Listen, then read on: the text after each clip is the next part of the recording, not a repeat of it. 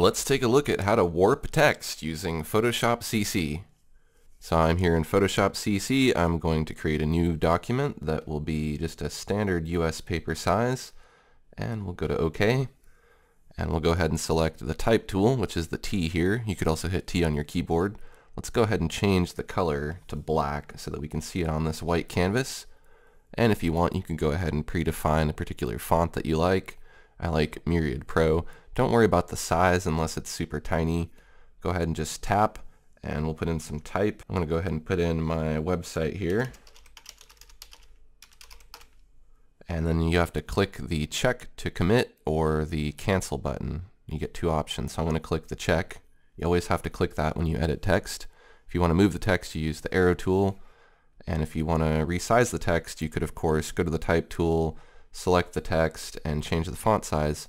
Or I find it easier just to hit Control T, which enables free transform. And then you can drag one of these corner points, and if you hold Shift, it will keep your text in proportion. And then you have to click this check again every time. And now, if you want to warp the text, you can go ahead and select the text layer that you want to warp, and click on this little arc with the T above it. That brings up the warp text dialog. We can choose arc if we want to arc the text. And now we have a few different options.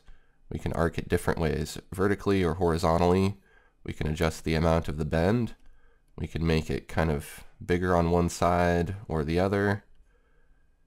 Kind of change the vertical distortion of it. You get some pretty wacky effects here. I'm going to do a Control Z to undo that. Let's try some other effects here. Let's look at arc lower. There's arc upper. So these will work for posters, for logo designs, for just about anything that you could want to put text onto and have the text look a little creative. I like this flag one a lot. This gives you a nice wavy effect. Something for your surfboard company logo perhaps. There's fish. I can't imagine anybody would ever use fish, but I don't know, maybe there's some bait shops out there that use this a lot. And rise.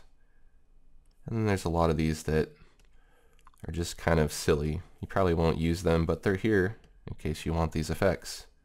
Let's take a look at another way to warp the type. Let's go to the type menu and choose rasterize type layer. Now what that does is that changes this from editable text into just an image of text. And this is going to be a destructive way to edit, so you won't be able to go back in and change any of this text at this point. We'll go to the edit menu, and we'll go to transform and then warp.